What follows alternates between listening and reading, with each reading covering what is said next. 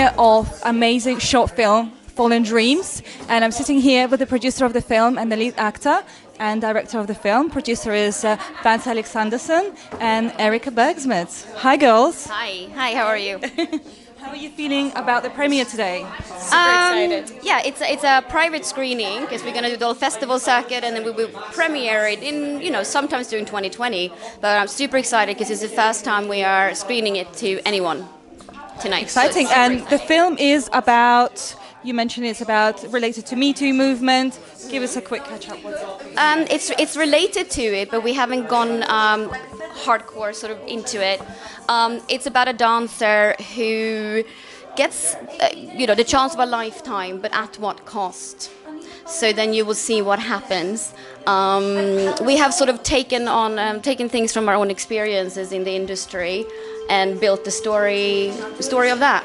Yeah. And the experience you had, you mentioned you were an actress before you started doing photography. And your experience? The dancer. Yeah, so my background is in dancing and modeling, and from traveling around the world, going on auditions, events, and being in situations that can be quite uncomfortable. And as a young woman in the industry, sometimes, as it's known, can be pretty hard sometimes. And with the whole purpose of the film was to highlight the real purpose, which is that individuals and men needs to take the responsibility for the change. But the whole Me Too movement has gone to an extreme, and we want to take it back a little to make men, especially men, listen again, so that they're not scared and feeling accused. So there's no men bashing, and it's about men and women supporting each other and highlighting that we all take responsibility, and we should look to the individual who will need to make the change. And it's more like raising awareness as well, the fact that you can talk about these things now. Nothing needs to be brushed under the carpet. Yeah. But it's okay to talk about these things, and it's all right. Yeah. And that's what we wanted to do. And also that it's acceptable now to not be quiet as a woman when something happens. Yeah. That you can call out what's happening and it's not right. And that's what we want to make a change. Yeah. And it's a 12-minute short film. Yes. Yeah, and we have here an actor from the film as well. Yay. Jack McEvoy. Hello, how are you? Hi Jack, how are you doing? Jack! Who plays one of the leads. So tell me, Jack, how did you find the experience?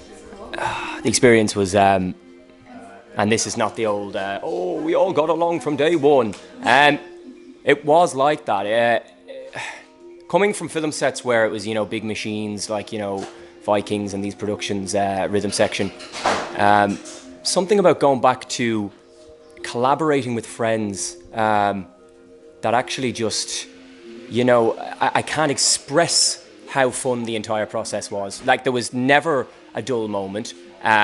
We were all such close, friends, and know how that there's never any kind of disagreement, and if there is, it's kind of butt on the head, and then that's that, you know what I mean? And that's the most important thing, I think, when you collaborate with, artists that are friends and the like, that you can say, oh, that's terrible, can we do it this way? Yeah, and you just get on with it. And it was honestly, it was one of the best experiences I've had in a long time, to just see where it came from, because I was there at the first meeting when the two ladies proposed the idea to Thomas, their original idea.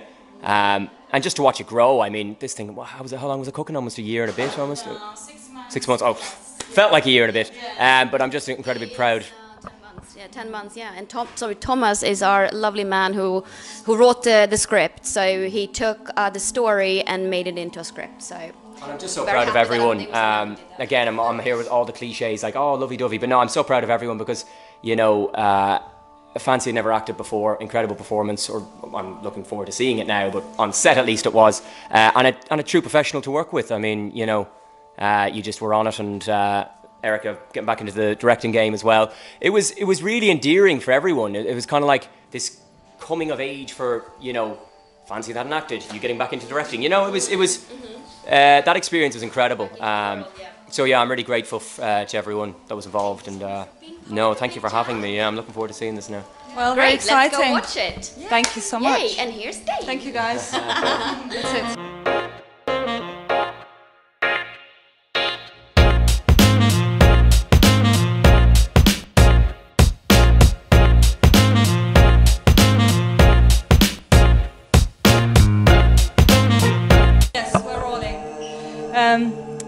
Fallen Dreams. We've got here cast and director of Fallen Dreams short film. Erika Bergsmeds is the director of the film. Kimberly Wyatt, actress, and Laura Whitmore. Hi, Lovely, how are Laura. I'm very well, thank you. How are you? Good, thank you very much. How are you all feeling today about the premiere? It's exciting. Just so excited to see it all come together. It's great to be with the cast again, and I love the story was so relevant and interesting and deep, and it was just lovely to be a part of it, really. So it's a bit of a Me Too film, or Yes. maybe not a bit. So what are your thoughts about the Me Too and the harassment within the industry and all this news that came out recently? Well, I'm very much a part of that industry. I've been a dancer, came up in LA. I've seen a lot, I've experienced a lot. So when I read this script, it felt really close to my heart. And I felt like it's, like I said, it's so relevant and a story that needs to be told, and sort of a warning sign for loads of girls out there that want to enter into the dance world or the performing world, and just, you know, be aware of your surroundings and be strong enough and confident enough to use your voice when needed. Excellent. Use your voice. And how about you? Tell me how you're feeling today. Yeah, I think it's exciting to be here. Erika is incredible to work with, all the cast. I think we had a great time, especially when everyone was in a scene together. That's always the most exciting part. And yeah, I think the storyline, the topic is so apt for now. I think this industry, it's not necessarily about victims, it's about resilience. And there's a lot of strong women in the industry who have to go through a lot of shit. And yeah, I think it's about looking to the positives throughout all this negativity, but it's a very strong message. And how did you find being part of the film? Yeah, on it was set? great. My sister. I was like, my sister is hot. I was like, shit. But it's yeah, this is in the family, my Swedish family. But yeah, it was just great to be on set, and I don't think people might even realize, like Kimberly was like really pregnant, like that was like really heavily pregnant, and to kind of do that, and the emotion that I don't know what scenes, there's a lot of, because people forget how long it takes to film even a short scene, and the amount of emotion that you put into one particular scene I remember watching, and to be heavily pregnant and do all that is just exceptional. And everyone kind of gave everything. It was the first time I'd ever met Fancy, and I was like, oh my god, this actress is incredible, not knowing it was like her first time doing it. I thought she's been doing it for years. Thank you. It was an amazing time, like working with all of you, like no matter like where you are in your career, like coming from dancing or presenting or dancing as well. You know, it's just like you were all like amazing. Like I was blown away by everyone's performances. I really was. So I'm so lucky. Yeah. And acting while pregnant, how did you like draw anything from it? Do you think it changed you? It made you kind of relate Told her to more? cross her legs during the scenes. Yeah. We were. Yeah. Well, I think being a mother in general puts a lot of things into perspective. I've got 2 young girls. I just have a little boy who's 8 weeks old now. And I think being able to flex your emotional self through the crazy hormonal emotions that you have, to be able to have told such a story with that, I felt like it really brought what was needed. Wonderful, wonderful. Well, we're all looking forward to the screening. I've not seen the film. You've seen it. Have you seen the film? No, not really. I've seen like bits of it, but not actually. No. Well, we're looking forward to it. Let's go. Yeah? Done? And I also heard that the very first screening you had was Richard Branson. What was that all about? Yeah, so the first time that we worked really, hard on this, and everyone involved have put in the passion and time and effort. And I was invited to go to Necker Island on Richard Branson's private island in the Caribbean. Thanks for that invite as well. Yeah, I know. It's like that. Well, I'm only the director.